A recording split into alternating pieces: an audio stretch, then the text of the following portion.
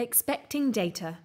It is possible in Tachomaster to record when a worker has worked and data is expected. This is especially applicable when agency drivers are employed. To add expecting data to a single day, right-click on that day and a menu appears. Click Mark Clear Expected Data and the day will change.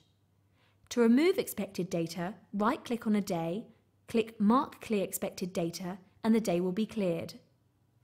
To add an extended period of expected data for more than one day, right-click on the first day and click Start End Range.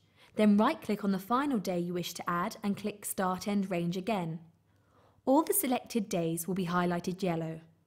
Right-click once more on any part of the yellow highlighted area and click Mark Clear Expected Data.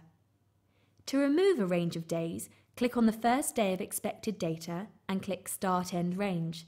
Then right-click on the final day of leave you wish to remove and click Start End Range again. All the selected days will be highlighted yellow. Right-click once more on any part of the yellow highlighted area and click Mark Clear Expected Data to clear the days. It is possible to mark more than one range of days for expected data. Repeat the right-click Start End Range routine for any number of periods on the current screen view. You cannot move to the next or previous months as this will clear the previously selected range. It is also possible to mark the range by using Shift and click.